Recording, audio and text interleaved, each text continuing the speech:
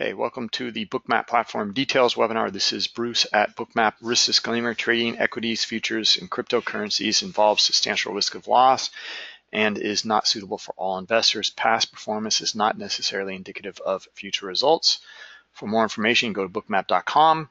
There's a free trial. It comes with education. There's an educational course that we walk you through. It's a 4-part series. And then that is all backed up and supported within the live advanced order flow webinars every day. They occur at 11 Eastern, so in about 28 minutes or so. Okay, there are other resources as well, and then you can reach out to us at support@bookmap if you have any questions. Okay, let's go through the website quickly. For those of you who are new here, okay, some intro videos as we scroll down at bookmap.com. Information about the platform. So next week, this is usually the link that you can sign up for the webinars. There will be no webinars next week due to the holidays. It's just market action is slow. There's really nothing really good to cover. We want to see the insight in the order flow, so we'll hold off next week, and then in the new year we'll begin again. All right. So let's scroll down here. The Bookmap for equities. Okay, you can access all U.S. equities in Bookmap now. There's a really nice data feed with dev experts. You can read about the advantages here. Okay, and then other ways to connect. Okay, this is how you can connect Bookmap to the live markets. Now, we are a software trading platform. So is NinjaTrader, so is TTX Pro, and so is Interactive Brokers Traders Workstation. We connect via the API of these 3 platforms. However, we are a platform just as they are. So you can connect Bookmap directly with CQG data, Rhythmic data, Gain Capital, IQ Feed, and Transact, as well as the dev experts for the NASDAQ Total View in all U.S. equities. Okay, and soon we're going to have cryptocurrencies. Okay, so that's with the new release. It's coming out in mid-January. We're really excited about it, and I can show you some of the cryptocurrencies today. Okay, here's that 14-day trial period under free trial here. There's basic, advanced, and quant versions. Truly, there's only one version of Bookmap. It's $49 per month, billed quarterly, 14-day trial period. You get the advanced is the same as basic. It just includes add-on features. Okay, the one-click trading right from the Bookmap chart, as well as a host of other proprietary indicators we have put together. Okay, these indicators are exclusive, looking directly at order flow, and not only order flow, but also starting to decipher the players at these specific price levels. That's what the large lot tracker does, and that's what the iceberg detector does. Okay, I mean, there's basically those that are using the iceberg orders or hidden orders are larger players because they have lots of liquidity and they don't want to show that in the limit order book. Okay, well, we have an indicator that will detect when larger players are using these orders to disguise their position, but we can understand and gain insight to it. Okay, there are also some imbalance indicators here. For the order book as well as for the volume, okay, and a correlation tracker. All right. If you're new to Bookmap, you can reach out, and if you need a data feed, you can click here. All right, and get a free trial of data. This will dovetail nicely with a free trial of Bookmap for 14 days. That's if you're new to these markets and don't have a broker or data feed right now. Okay, if you can't decide which one's right for you, which Bookmap version, you can click here and see the complete list. Quants, just click here and reach out to us. We know that you'll have your specific needs, and we work with several quants to meet their specific needs, connecting their own data, their own indicators, etc. Okay. Let's see, partners and support. Okay, that's the website. The social media. Okay, you can follow us here on Twitter at bookmap_pro. Get the latest information, what's going on in Bookmap. You can see a few here, a couple of GIF images, and you can see the markets here. This is a really good example of the ignition algo. Okay, anyway, we can go over ignition algos. If you have any questions, happy to do it. Usually this is more geared for the advanced webinar. It's just very, very clear example here. It's a spoofing type of activity, but anyway, it's very easily visualized in Bookmap.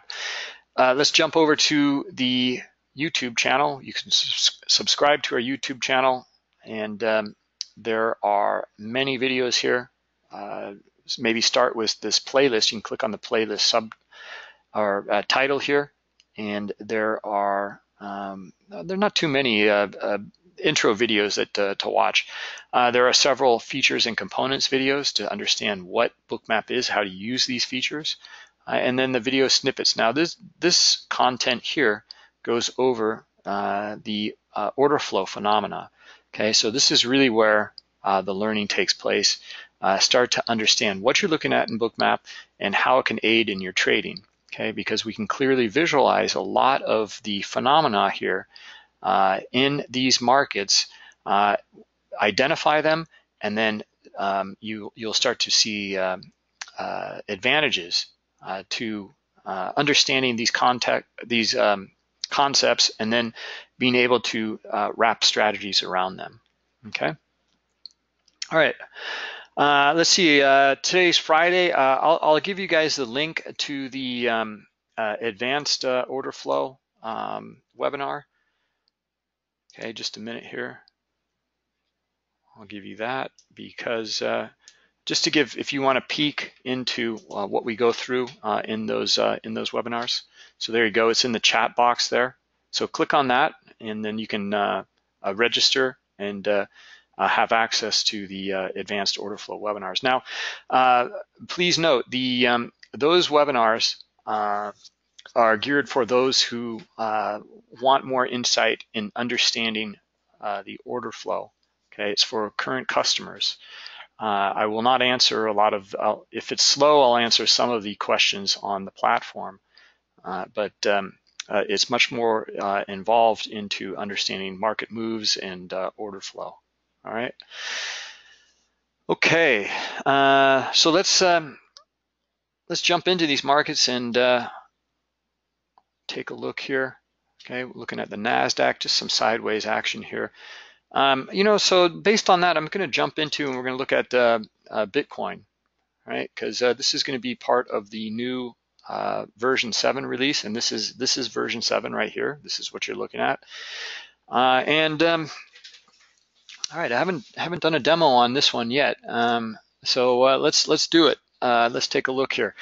All right, so what are we looking at here in the Bookmap chart in the cryptocurrencies? All right, it's looks like a pretty odd chart. There's all sorts of different things going on here. It looks very noisy. It's actually not. It's really, really simple stuff. Okay, there's only 3 elements on this chart: historical best bid and offer, the volume dots here, that the volume that traded on that historical best bid and offer, and then you see this heat map here. Okay, now this is the new colored heat map in version 7. It's not available at this moment, but it will be shortly, okay, in another 3 weeks or so. Okay, so the heat map, what is it showing you? Well, I'll get into that in just a minute, but let's start stripping off this data here, and let's just put on a candlestick chart. And I'm going to go through here and show you that just the concept of a candlestick chart is actually more complex than what Bookmap is showing you. Okay, because Bookmap is actually just showing you a very, it's not an indicator. It's there is no I mean, we do have indicators and add-ons, we do have an indicator subpanel for cumulative volume delta. Okay, so we do have indicators, but we are very, what we're presenting here is a very clear and objective view of the marketplace. Okay, it's the most objective view I've ever seen of that marketplace. So let's take a look at a 5-minute candlestick chart here, and we'll just simplify it. Okay, now why is a candlestick chart? I mean, this looks much simpler, right? Why is this more complex? Oof, got the VWAP indicator as well, so let's take those off. Okay, the reason that this is more complex is because this is a derivative of price, time, and volume. Okay, just like an indicator. And why is that? It's because this is all aggregated data. Okay, it's a 5-minute period of open, high, low, and close, and that's it. There's only 4 data points within one of these bars. And we don't have any sort of insight or transparency into what occurred within that 5-minute period. And we have no insight to where the volume traded within that 5-minute period. Okay, so that's a problem here. It's lacking a lot of transparency. So just simply by placing here historical best bid and offer onto the chart, we can solve the issue here of not showing an aggregate view. Okay, now we just have the market. It's just the historical best bid and offer and seeing exactly what occurred here. Okay, if I zoom in here, let's zoom into this breakout here above. We can see it's pretty significant. So if I zoom in here, what we're looking at here is the historical best bid and offer. Okay, best offer is the red line. Okay, best bid is the green line. That's it. All right. So the however, and that's really important. And why is that? Well, look at this little consolidation range here. Look at the candlestick. Okay, just looks like price went straight up. Well, it didn't. Okay, it actually went up for a bit. It went sideways, and then it continued on up. Okay, it broke out of this range rather quickly, and we're going to see a lot of aggressive buying pulling the market up through these areas here. Okay, look at where, and this is a strategy that we go through. Look at this horizontal line here. Okay, this is a great example. This is why these microstructures matter. Okay, and this is why the candlesticks are giving you false representation of the price action. Here we have a microstructure. Here we broke it.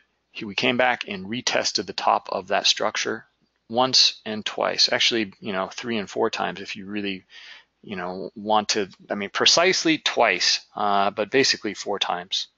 Okay, and we didn't find enough sellers to drive this lower, so we're going to find selling exhaustion here most likely. And then we're probably going to see, a little bit of back and forth in volume here, but we're going to see up in this area here, we're going to see more aggressive buying, which led to the price discovery to the upside. Okay, so I don't know that though. I'm just kind of guessing here, right? So let's put on the volume dots and let's take a look. Okay, so really what occurred here? Now we have historical best bid and offer and the volume that traded on it. And this is giving us a lot of insight to this kind of price movement here, right? So let me actually scale this a little bit. And yeah, I want to arrange these dots here just a bit.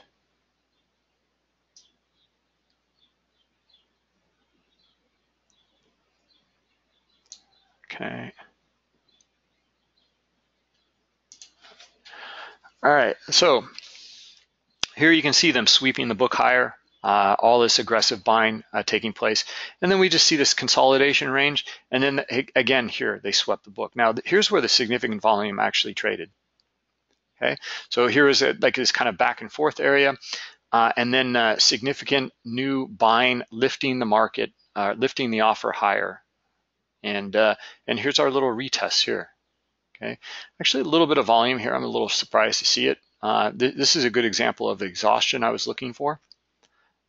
We see that there's no sellers down here.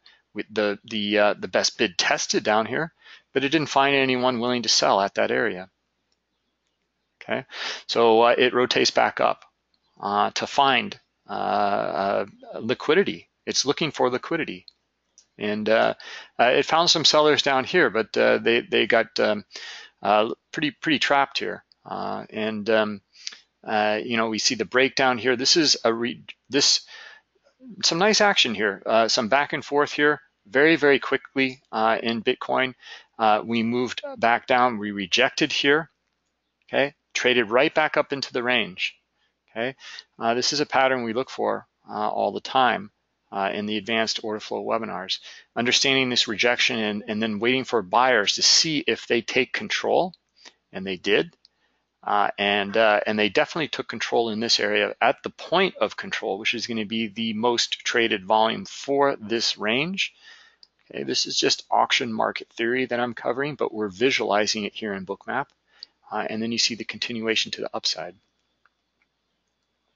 Okay, so very indicative of a trend. Here's our clusters of more buying at higher highs, and look at the selling at these little areas here. There's very little.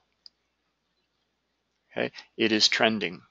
If we zoom out now a little bit and we put all of this kind of together, we're starting to understand now really what occurred in this market. Okay, these candlesticks aren't really giving us insight here. There's all sorts of things that happened here that we have no clue about. And offering more transparency like this is going to give you that insight to make more informed trading decisions. Okay, just one more thing. Let's just zoom into this little low here, and I just want to show you the volume dots and really what's occurring here. So these just the two elements that I'm going over. Historical best bid and offer. Okay, the best offer is the red line. The green line is the best bid, and these dots here. These are transactions on best bid and offer. Okay, green dot is a market buy, aggressive market buy. It's aggressive because it crosses the spread.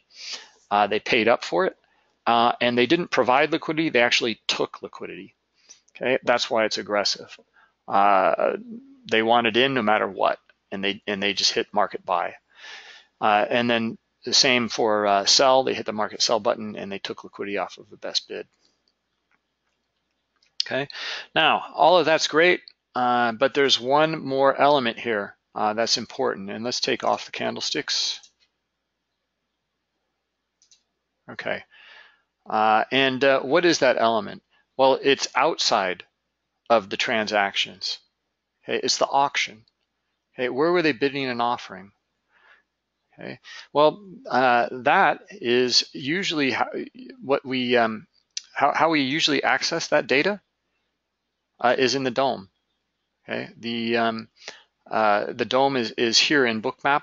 Okay, the current order book, and this is the depth of market. Okay, we can understand where the majority of these traders are lining up to bid and offer. Okay, now it looks a little odd here, maybe in this cryptocurrency, but look at the all of these people here on the offer, all of these contracts here. Okay, at 13,600.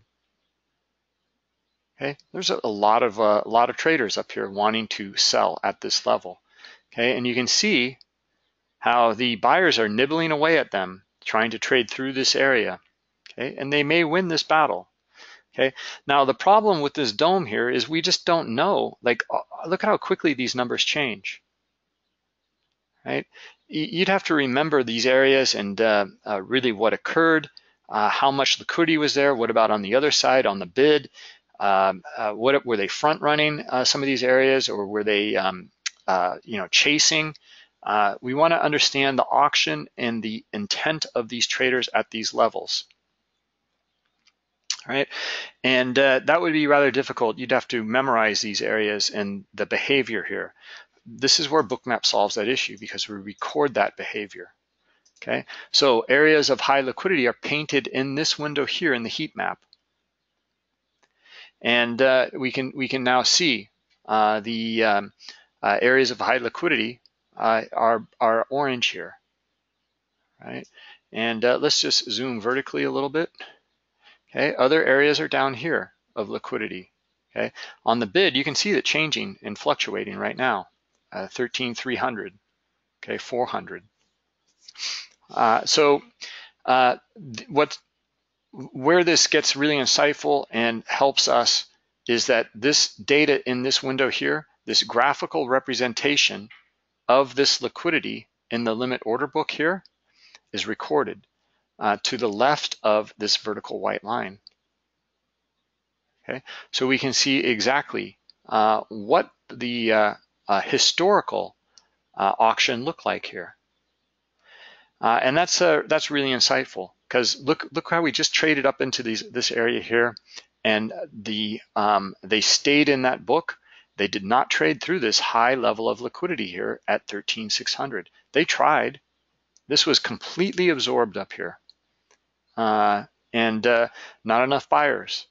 Okay, so we rotate lower here, and the sellers take control at this area here at 13,500, and we're now below it.